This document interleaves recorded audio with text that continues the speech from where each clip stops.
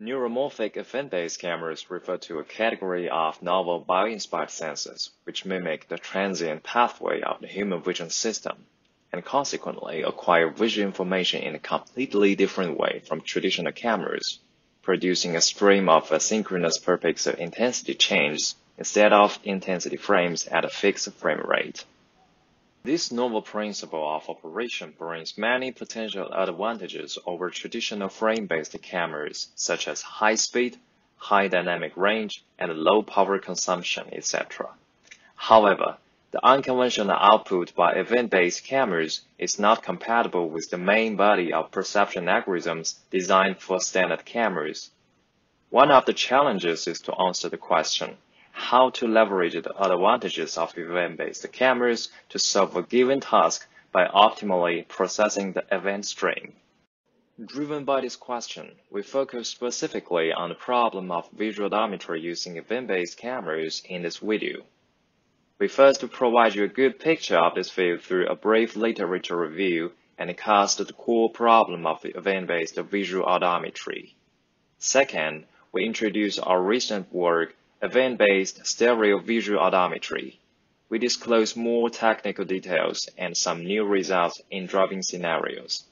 Finally, as take-home messages, we summarize the talk and outline remaining open questions in event-based visual odometry.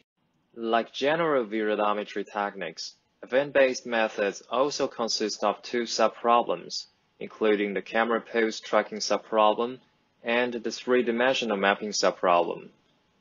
The interleaved coupling nature of these two subproblems make visual odometry a chicken and egg problem, namely you have to know one of them to solve the other. Tracking and mapping subproblems are solved in parallel and they exchange information recursively. Therefore, our literature review is made on each subproblem respectively, and we highlight two system pipelines at the end. Let's start with event-based mapping subproblem. Event-based mapping refers to recovering depth information from event streams. Existing methods can be classified into two categories. The first one is called instantaneous stereo method, which typically applies a pair of event-based cameras that have been calibrated extrinsically and synchronized temporally. By instantaneous, it means to recover depth information from observations occurred at a time instant. Typically, this kind of method consists of two steps. The first step is to find corresponding events occurred in the left and the right event camera, and the second one is to perform triangulation. It is worth mentioning that state-of-the-art methods used a hybrid metric to measure the similarity of two events, which considers temporal coherence, epipolar constraint, and motion consistency in the spatial-temporal neighborhood. The second category is called temporal stereo. The majority literatures around this category go to the monocular case. This kind of methods assume to have prior knowledge of the camera's motion, and they leverage events occurred over a temporal window to determine the 3D location of structures by finding the maximum in the disparity space image through either voting in the discrete space or in a way of continuous optimization. Now let's switch to the second subproblem, event-based camera pose tracking. Increasing complexity in terms of motion patterns and scene geometry is witnessed in the research of this problem. Early works addressed the planar motion estimation problem by observing predefined two-dimensional geometric primitives. Things become more complicated when dealing with three-dimensional rotation in a natural scene. Hannah Kim et al. Proposed a probabilistic filtering-based method which predicted the rotation of the event camera while recovering a gradient map that induced the event observations. Another representative work was proposed by Guillermo et al., which is a method based on the idea of motion compensation. It aligned events under the estimated three-dimensional rotation model. The most difficult case is to deal with the full 6-degree of freedom motion estimation in a natural scene. Both of the two examples shown here assume that the 3D map of the environment was known in advance and do not need to update. They show that an event-based camera pose tracker can outperform counterparts using standard cameras when dealing with aggressive motions and challenging illumination conditions. Built on top of above-mentioned techniques, modern state-of-the-art event-based visual odometry systems achieve parallel tracking and mapping in real time. Our literature review is restricted to pipelines that use only events as input. Representative pipelines consist of the following 3 works, and 2 of them used a monocular event camera. We briefly revisit the monocular examples and detail our recent work, the ES wheel system, in the next section. The ECCV 2016 work presented by Hamid Kim et al. Is the first system paper that realized event-based tracking and mapping in real time. This work is based on assumption of brightness constancy evaluated in a log intensity domain. Slightly different from classical design with 2 independent subproblem solvers, this work consists of 3 interleaved probabilistic filters solving the subproblem of tracking, mapping, and additionally log intensity recovery. The second representative work is ESWO published by Henry et al. In 2017, which is a geometric method. It doesn't require to recover intensity information from events, and therefore, it follows the classical design with 2 independent threads. The proposed mapping solution is based on the event-based temporal stereo method, which determines the 3D location of the structure by searching the maximum in the disparity space image. The camera pose tracking is performed through a 3D to 2D registration process, which aligns the 3D edge map to the synthesized event map. Okay, that's pretty much about the literature review. And now you may be wondering what exactly the core problem is in the design of event-based visual odometry. From a Bayesian perspective, the nature of visual odometry is a recursive state estimation problem, which performs prediction and correction recursively. In practical, each subproblem is solved assuming the status of the other is known. Therefore, the interleaved tracking and mapping threads exchange information constantly. From a perspective of methodology, the core problem of state estimation is to establish data association and determine the measurement model.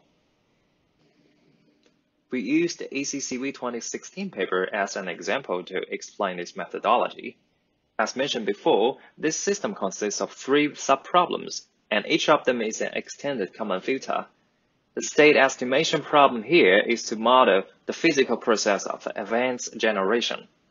The data association is established on 2 temporally successive events occurred at the same pixel coordinate, and the measurement model evaluates the brightness change at its pixel given all the state variables.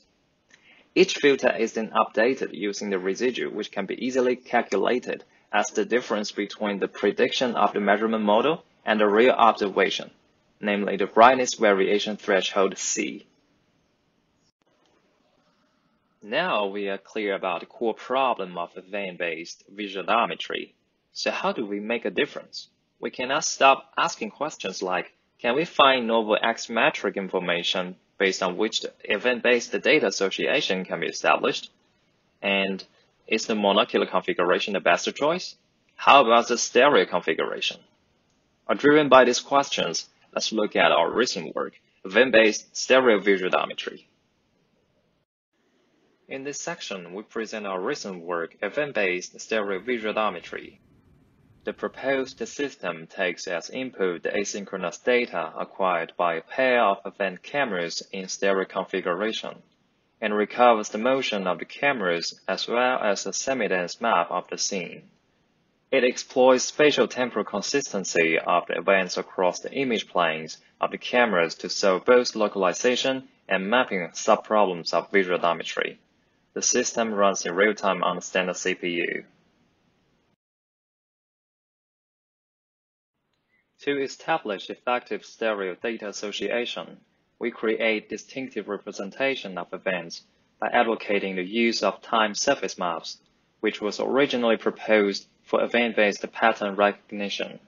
A detectable 3D point in the overlapping field of view of the event cameras will generate an event on both left and right cameras. Ideally, these two events should spike simultaneously, and the coordinates should be corresponding in terms of the epipolar geometry defined by both cameras. This property actually enables us to build the data association based on the stereotemporal consistency. Based on established spatial-temporal consistency criteria, the inverse depth of an event observed from the virtual view at which it occurred is estimated by optimizing the objective function. To improve the density of the reconstruction while reducing the uncertainty of the estimated depths, we run the mapping method on several pairs of stereo observations a long time and fuse the results. To this end, a fusion strategy based on the probabilistic characteristics of inverse depth estimates is developed and incrementally applied as sparse reconstruction result arrives. The resulting inverse depth map would incrementally approach the semidense level. The goal of the event-based tracking is to estimate the pose of the left camera in the current stereo observation with respect to a reference depth map. To fully take advantage of time surface maps, we present a novel tracking method based on global image-like registration using time surface negatives. Time surfaces preserve the motion history of the edges due to the exponential decay applied in the generation procedure. This can be interpreted as an anisotropic distance field. To formulate a registration problem as a minimum optimization problem rather than a maximum one, we propose the idea of time surfaces negative, which is defined as this. Therefore, an implicit data association between the known 3D semidense inverse depth map and dark areas in the negative time surface map are established and used for applying the 3D to 2D registration. The problem is formulated with forward compositional Lucas-Canade method and solved with iteratively reweighted least squares method. We see a unique local minimum residing near the ground truth in each degree of freedom. Therefore, the convergence to the optimum is guaranteed as long as the successive estimates are close to each other. We evaluate the proposed system using publicly available datasets. These datasets were collected with different model of Davis sensors. The baseline configuration ranges from 7.5 to 15 cm. The cameras were either handheld or mounted on a drone.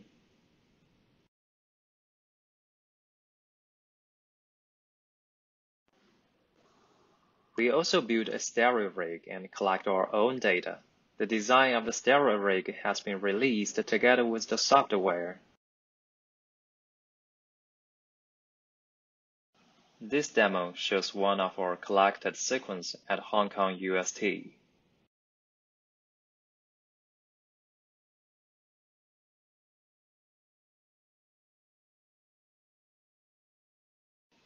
The system is also tested under challenging illumination conditions, such as low light and high dynamic range. Recently, an stereo event dataset for driving scenario is published by David Scaramuzzi's group.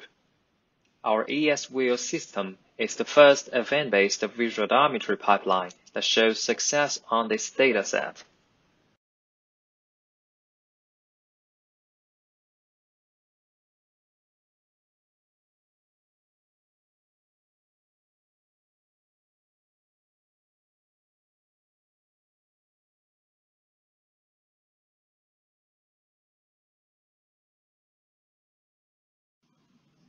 Now let's summarize the talk. In this tutorial, we first provide a brief literature review on event-based visual odometry and point out the core problem in the design. Second, we disclose technical details of our recent work, event-based stereo visual odometry. Anything about ES-Wheel project can be found in the following links. We have released the code on GitHub. Please feel free to try it, and any questions are welcomed. Two take-home messages. The full potential of event cameras is still not fully exploited by existing event-based visual odometry solutions. We notice that state-of-the-art solutions typically make a trade-off between latency and computation complexity. To achieve higher accuracy and real-time performance, the batch manner is somehow preferred than ideal event-by-event manner. Besides, we have witnessed that many event-based solutions, not only event-based odometry, but also other applications running on platforms with high energy consumption, such as a GPU. This is somehow inconsistent with the original intention of neuromorphic engineering, which aims at compact and energy-efficient solutions. Therefore, there's still a long way to go in this field. That's all about the tutorial. Thanks for watching.